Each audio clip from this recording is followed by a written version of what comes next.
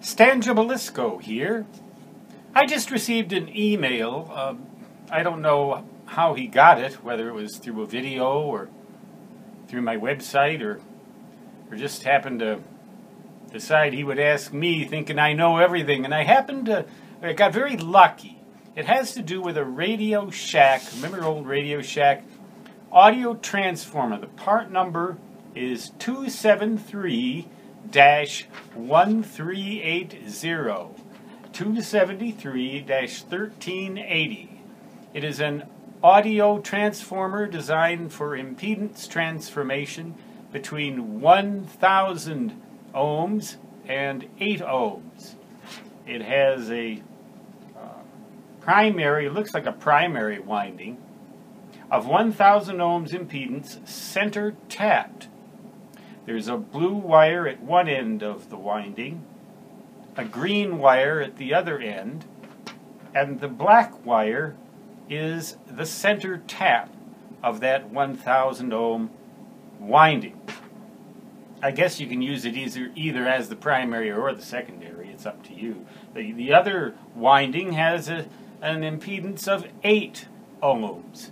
No center tap, a red wire at one end, and a white wire at the other end.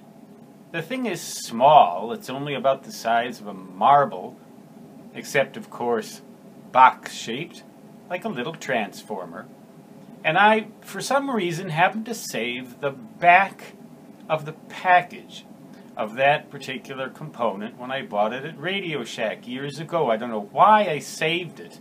I guess I thought maybe someday I'd need it, and it sure did come in handy here, because this person had no other source of information. He'd searched everywhere for apparently not an exhaustive search of the sort that I know how to do, but I got the definitive data directly from the back of the package, so I'm pretty sure that this is correct. So if any of you have one of these old transformers and have lost the data as to which wire goes to what, by the way, it's an audio transformer with the 3 dB down frequency points at 300 hertz and 10 kilohertz. Beyond that, it rolls off.